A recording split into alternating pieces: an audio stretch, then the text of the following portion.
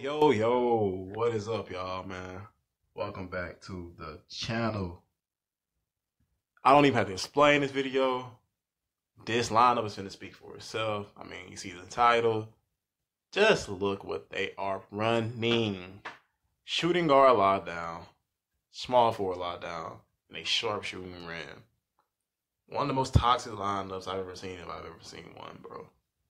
I don't really like the word toxic, but it's just so ubiquitous in the 2K community that I just use it anyway because, I mean, it describes, it's a pretty good word to describe. I just think it's overused, and it's used out of context so much that I just don't like using it. But, I mean, I'm still going to use it because, I mean, it's familiar with you guys. I'm just going to use what you guys are probably familiar with. It's toxic lineup. But my key to beating lineups like this, bro, it's just be yourself. Don't let the lockdown or the archetype determine the way you play. I always feel like the first possession is always some bullshit playing against a lineup like this because you just can't fall down to teams like this.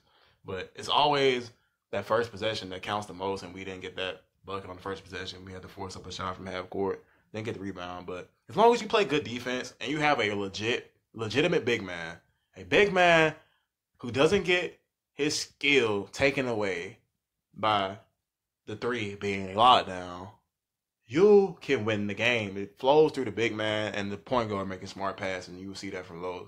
Los will, and me and him are used to playing together, playing against lockdowns and playing against, teams that reach a lot. And you just have to have that chemistry to know when and when not to pass the ball.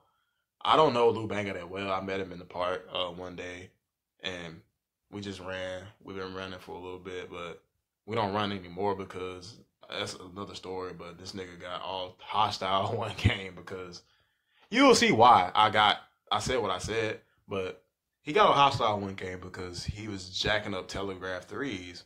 And I was like, hey, bro, I said it in like the nicest way too. I was like, bro, that shit's telegraph. I literally just said those words. And he just got on that bitch talking all types of rah-rah shit. So I was like, oh, well, we playing with your ass again since you want to be like that. But yeah, he's a scratch forward. I haven't been playing with him that much. But he's doing his little thing right now. I'm getting rebounds, just playing big man basketball, how you got to play. It's 8-0. We kind of breaking the lineup. I go for the fucking steal. Of course, I give up the first bucket. That's why I don't go for steals, though. Look how it went straight through my hand. Like, my dude just got the delayed reaction. Just knowing damn well I pressed square, like, right on time. But moving on. It's 8-2. We pretty much have him beat already, but you can never be up ahead too much on a team full of lockdowns. So he could have just got robbed right there.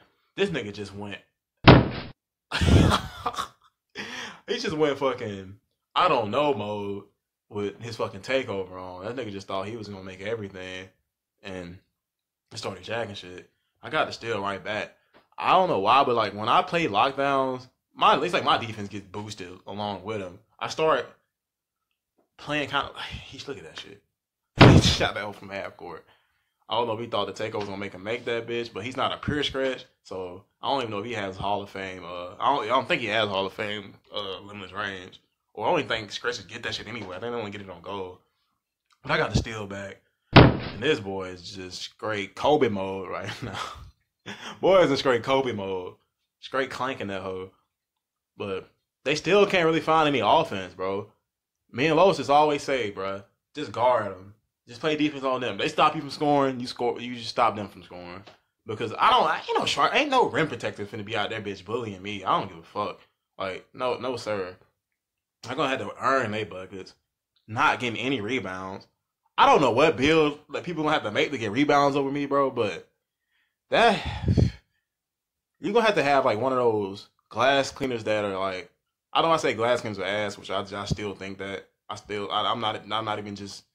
It's not limited to like them playing against my build. Like I just think it in general, like against any build. Like that's just my opinion. It's not a fact. I'm not saying that's the definite when speaking about glass cleaners. That's just my opinion, dog. That's just literally my opinion. So don't take it the wrong way. But I don't know what build is gonna out rebound me. Like I've ran into so many glass cleaners, like high overall, high rep, and they just can't out rebound me. I don't know what it is. I don't know if it's just I'm just looking at the rebounder or what. Or is my build helping me a little bit or what? It's on my hustle rebounds on silver. I do have a pretty good vertical, but I'm short, so I'm 6'11". They have the height advantage. They have the box height advantage. and they still can't get rebounds over me. So if a team can't get rebounds, and I'm getting hella offensive rebounds, it's gonna be hard for you to beat us, bro. Because the wings I usually play with play good defense, so they're forcing misses. If they miss on offense, I have the offensive rebound. It's gonna be tough because we're gonna have so many chances, bro. And those second chance points are so defeating when you're the one giving those up. Like that shit hurts. That shit, you're like, damn, I just stopped this hard to stop team, and they scoring again. This nigga just clanging it. Look at how I got a Alaskan animation on his ass right there. I don't even boost my rebounding because I always feel like every time I've tried to boost in NBA2K, I felt like it just made me play more conservative, which is kind of bad because I just got understood. Like, why would you play more conservative if your player attributes are boosted? But it always made me feel like I didn't have to try as hard, or I don't try. Like, I had an argument with guys about 2K today. That's some tryhards. I only like calling people tryhards when they're good at the game because, I mean, you're just good at the game, just good at the game. It shouldn't take any effort. It doesn't take me as much effort to play 2K. I was watching the game, the finals game, Game 6, Raptors and Warriors, simultaneously while playing, not this team, but a really, really good team in the game. And they kept calling me tryhard. I was like, bro, I'm literally like, I got my phone, because I was screaming on my phone. Obviously, I can't watch it on my TV if I'm playing the game. Screaming the game on my phone and watching, and playing the game at the same time. Wasn't even focused on the game and literally was playing one of the best games I've had in the park in a long time. It's just second nature. Basketball is, look at that good defense, though. Shot clock went down, got there and blocked this shit. I wish I had more time in the video because I was going to explain to y'all about, Toronto is my favorite team. I know it's hard to believe that, knowing that they just got to the finals, and y'all probably think I'm a bandwagon or something, but Toronto has been my favorite team for I don't know how long, dog. That's my favorite team for a long time. I'll be on here talking all day about how I became a fan of the Toronto Raptors. I feel so bad for DeMar DeRozan. I feel so bad for him.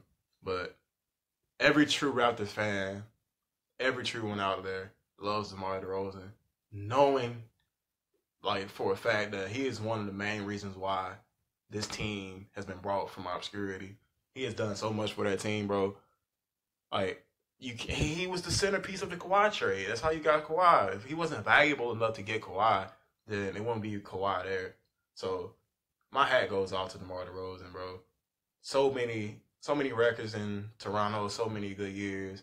You can't just, I'll be here talking all day. You can't just disregard that. But congratulations to my Toronto Raptors, bro.